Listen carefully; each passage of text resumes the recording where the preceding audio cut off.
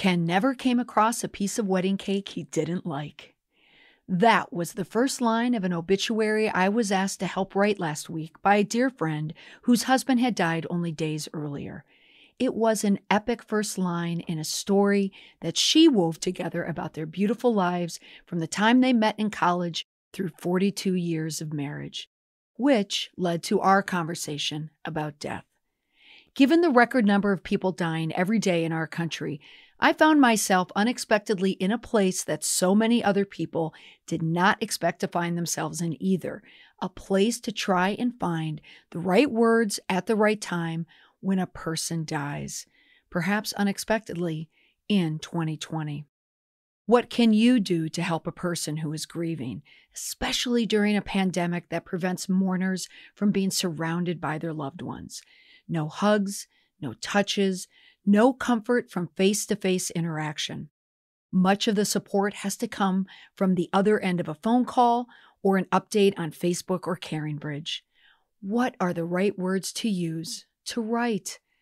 I didn't know, but my dear friend, just days after she lost her husband, was kind enough to tell me, which means I can now share them with you. This episode is a departure. It's dark, the content and the timing, but it is about what I do, what I help people do. That is how to respond, especially when they don't have the faintest idea how. Because response is always a human reaction. This has been a terrible 2 weeks. So much death. Recently, the U.S. recorded its highest daily COVID death toll ever, with over 2,800 people dying of the virus on December 1st of this year. The CDC data shows fatalities could be as high as 345,000 people. The bereaved struggle with many intense and painful emotions, including depression, anger, perhaps guilt, but certainly deep sadness. Add an unexpected death in the equation. Add a death due to COVID-19. Add a person who now has to grieve from a phone line or standing outside a window of a hospital or a long-term care facility. Grieving people feel isolated and alone in their grief in normal times. But grief in now, the new normal of the pandemic, amplifies grief because people are now dealing with loss. They have to suffer the intense pain and the difficult emotions during a quarantine, which often means they're alone. It makes the situation for people who want to support a friend even more uncomfortable, even more confusing for how they can help. This episode is for the person who may be afraid of intruding on someone who is dealing with a death or saying the wrong thing, or make your friend or loved one feel even worse because you said or did something that you meant as a show of support, but caused even more pain because you made it worse. You put your foot in your mouth. Since death now is so widespread and omnipresent, I know there is someone who will be helped by the advice of my friend. Thanks to her willingness to share in the midst of her grief, I can share with you the acts of kindness people can do for loved ones and cherished friends experiencing a death, especially in the days immediately following that death. If you know someone grieving a loss, listen to find out how you can help, really help a bereaved friend. As I mentioned, this episode started as a request to help write an obituary. First, my friend needed inspiration, so I sent her a New York Times article about how to write an obituary for the times of social media and sharing stories. The truth is, she didn't need any of my help. She's a skilled writer who has the gift of storytelling. All she needed from me was a fresh set of eyes, not weary from sorrow and grief, to look at her words and to make sure they pass the AP-style book muster. She composed a beautiful story about their life together, how they met, when they married, and the richness that followed, the type of obituary anyone would want written about them. When I heard her husband died the day before, all I could do was send a text and tell her that I was thinking of her. Do you ever feel like when you hear of someone who's going through a death, their life is disrupted by illness or a sudden death? A phone call suddenly seems so intrusive. No one calls today anyway. It's all in text. Yet it seems so impersonal. So I was grateful that my friend asked for help. She asked me if I would be willing to help her with an obituary, help her write it. She was telling me how I could help her. Oftentimes, people going through grief turn away from help because they don't want to be a burden. Here now some gentle suggestions for how you can help a friend who is grieving. Plus, one thing my friend added that I see all the time, and I had no idea how it was truly received by the family of a loved one. I'm not sure if I ever did this, but now I know I will never, ever do it once she told me how she feels about it. Promise me when I say you'll want to know the one thing you should never send to a friend or a loved one grieving. But first, the acts of kindness. 1. Offer to help in a practical way by anticipating their needs. My friend shared with me the acts of kindness that stood out to her were the acts that actually helped, opposed to people assuming they were helpful. Here's what I mean. First off, my friend said all of her friends wanted to help. So many of them called her, wrote to her, stopped by her house, telling her they wanted to help. She was and continues to be so grateful for their kindness. And she said she will never forget each act of kindness from her friends. But the gestures that stood out the most to her, the ones that truly made a difference to ease her grieving, were the friends who anticipated her needs. For example, she said, never tell a grieving friend to call if they need anything, because they'll never call, because they don't want to be a burden. My friend's husband was supported with palliative care at a hospice facility in the weeks before his death, a death that was not due to COVID, but the restrictions due to social distancing and the quarantine certainly factored into the complications. So she was experiencing the grieving process the same as many people going through a death related to COVID. She was the sole point of contact for everything. There was so much she had to navigate on her own. People in mourning or managing life when someone is actively dying need people to fill the gaps from their normal day-to-day life like this. When she was spending all her waking hours at hospice with her husband, she said one of the kindest things a friend did for her was ask, "Can I come over to help?" Each night, my friend had to come home alone to a house without her husband and just collapse into bed from exhaustion. One night, she said her friend came over and changed the sheets. Fresh linens. That was an amazing gift at the moment she appreciated it most. These are the unexpected acts of kindness where someone anticipates precisely what you need at the moment you need it when you don't even know that you need it. Acts nowadays that allow for social distancing, helping a person with laundry, loading or emptying their dishwasher, cleaning their dishes, taking over some of the simple duties like picking up someone from school or the airport, picking up their medicine, going to the grocery store, bringing their favorite coffee without asking if they even want a cup, sorting their mail, offer to help manage or coordinate bills or phone calls. If someone dies at home with so many beds filled at hospitals nowadays, it's not uncommon to have a person die in the home. If that happens to a friend of yours, ask them, "Can I help you get your house back in order?" Or you can tell them, "When do you want me to come over and clean?"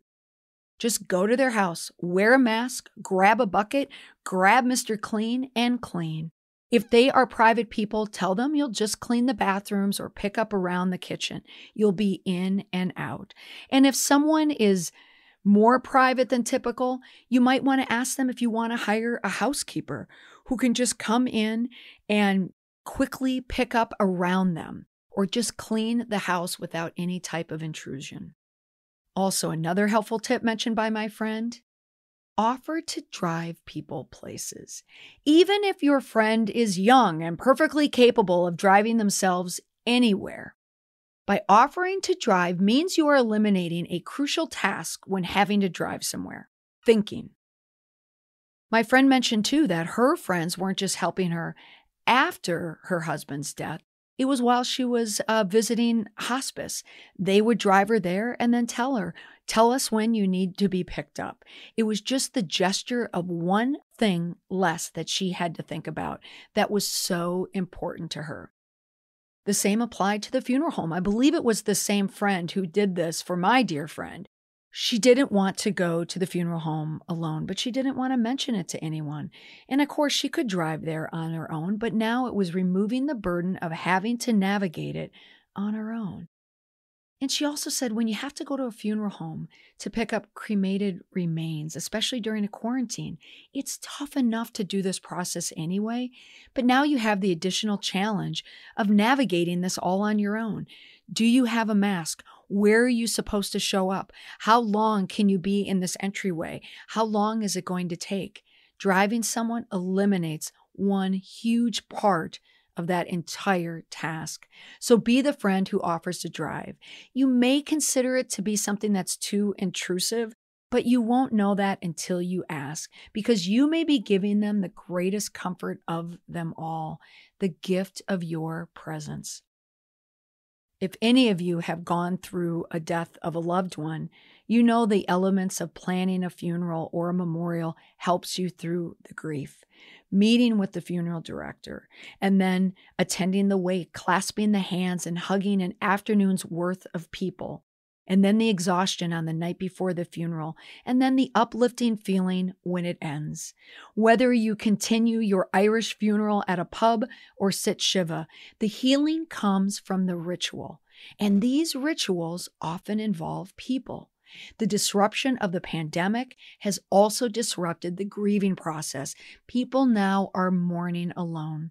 So it helps to have people fill in the gaps with support where they can. So remember, anticipate the needs of your grieving friend, and that will be the greatest support of them all. Second, what to bring a grieving friend. Now, this is the point where my friend, when we were speaking on the phone, made me laugh. We were discussing food trains, where one person organizes a food drop at the house of the bereaved so they do not have to cook, which again she thought was such a considerate gesture that someone had set this up for her. She had days of food lined up. There was a cooler outside her door.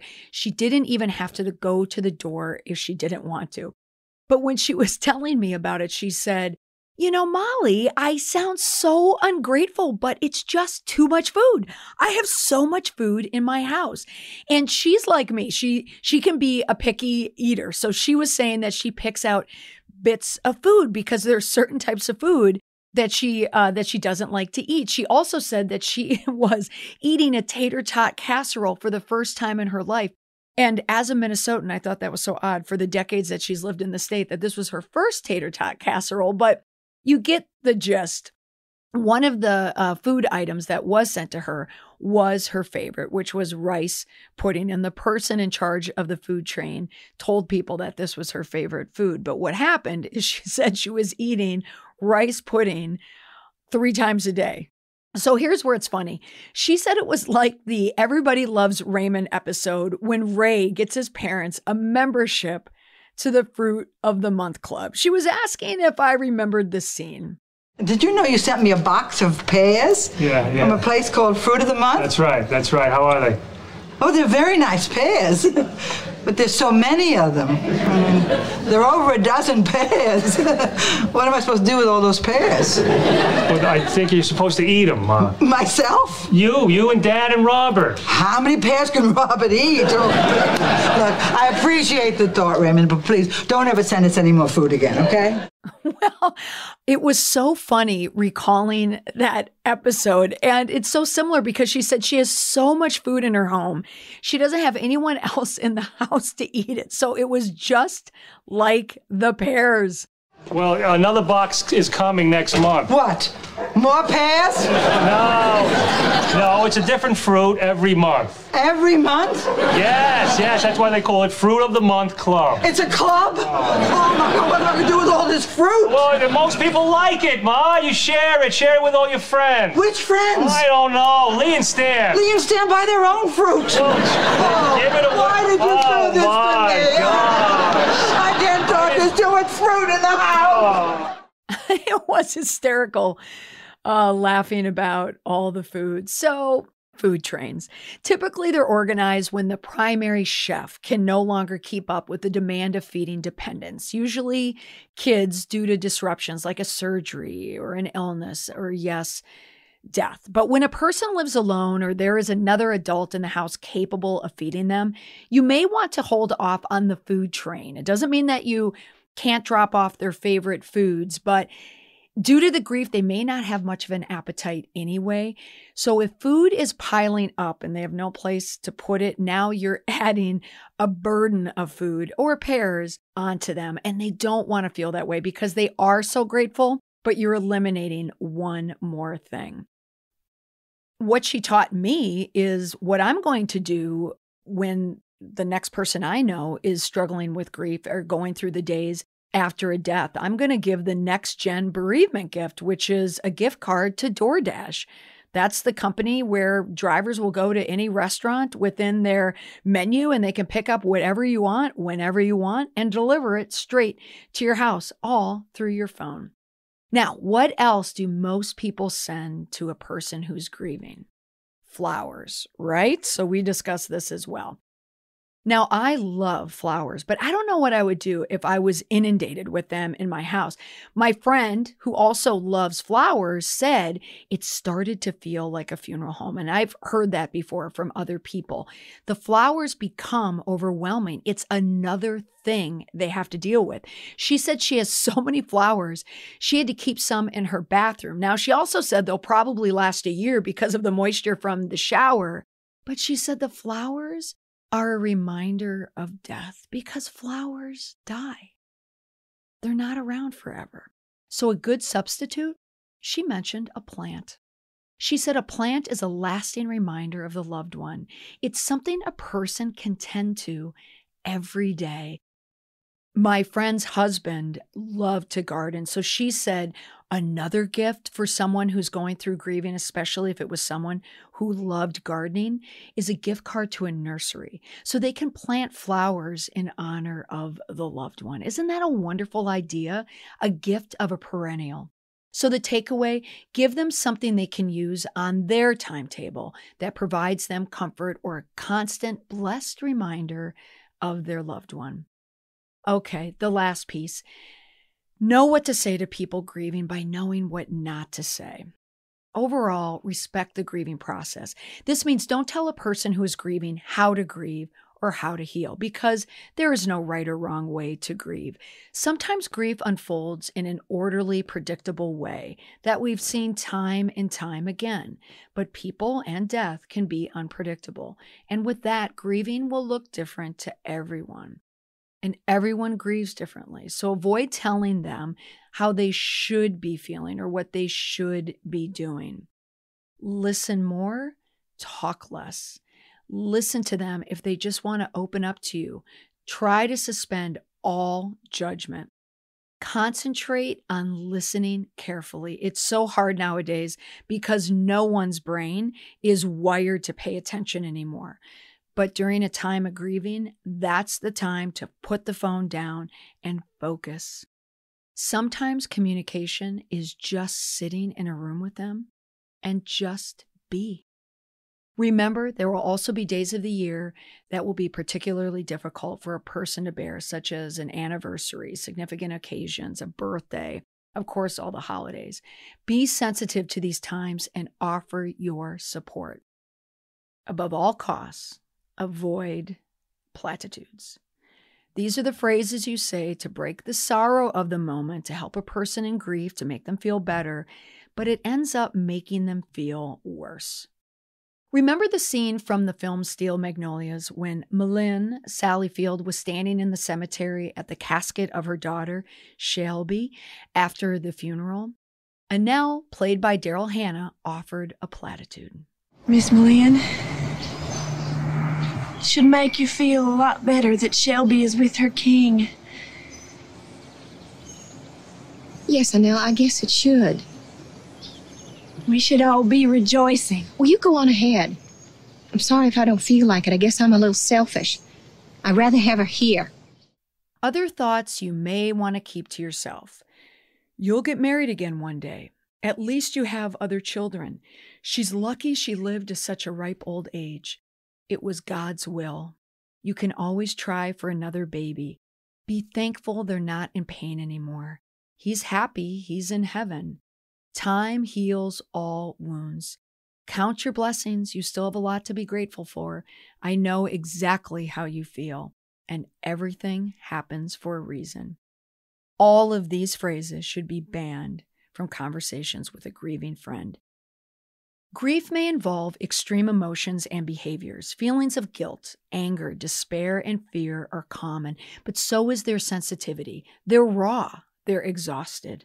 A small slight or the wrong choice of words can seem enormously hurtful to a person who's grieving. Go out of your way to share your feelings about the person they loved. Tell them the parts of the funeral or the service that were beautiful or particularly moving. When an obituary is posted online or printed in the paper, or someone shares it on social media, comment. They are online. They are watching. They're refreshing their browser to see what people are saying about their loved one. In the days after a death, these micro moments are the bridge between life with the person alive and how it will be without them. Don't wait for a grieving friend to call you to ask what you thought of the service or the funeral, or what you thought of the obituary that they put their heart and soul into writing. It's their expression of love for their loved one, and responding to it means everything to them. You are letting them know the person they mourn will not be forgotten and that they have memorialized them perfectly. Help your friend in the transition in their new life by acknowledging the effort and choices they made to honor the life of their loved one. The overall takeaway, the best thing you can offer someone who is grieving is a hug, if you can, during a quarantine, a listening ear, and a compassionate presence. There really is no combination of words that will ever make your friend's pain go away. And honestly, don't worry about saying the right thing at all times, because what is the right thing to say? How do you respond when someone dies? Grief is all-consuming. The words aren't going to make that go away or make much of a difference, but it's you being there and being present and offering love and kindness. That's all that matters. So be there right away and be there from the long haul. You don't need to have answers or give advice to say and do all the right things. The most important thing you can do for a grieving person is simply to be there. It's your support and caring presence that will help your loved one cope with the pain and gradually begin to heal. I promised you one act of kindness that drove my dear friend crazy. She had me in tears laughing at this. And it happened to be the first thing she mentioned when I asked how she was doing in the days after her husband's death. She said that she hated